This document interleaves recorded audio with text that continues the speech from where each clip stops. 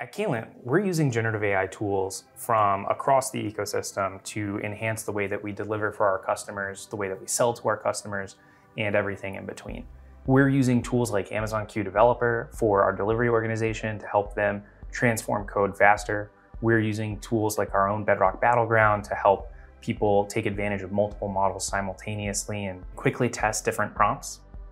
And we're also building our own generative AI accelerators within our delivery organization. Ryan, can you tell us a little more about those? Yeah, absolutely. So what we found in doing our first passes at AI-led development is that if we spend a little bit more time building tooling around how you validate the end state results and pass through everything that worked correctly, pass back those things that didn't work to the AI and ask it to correct its mistakes, the AI solution will be able to get a lot more of the work done. So it's actually changed the ways of working for our engineers and our architects on our projects.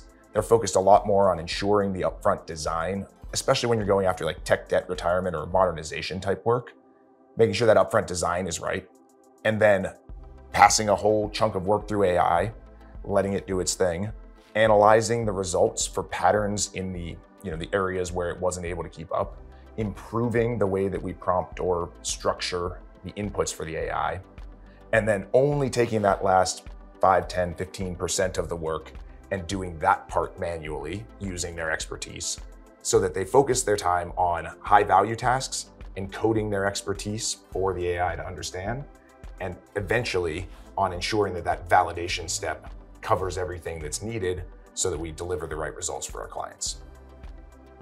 I, for one, welcome our new robot overlords.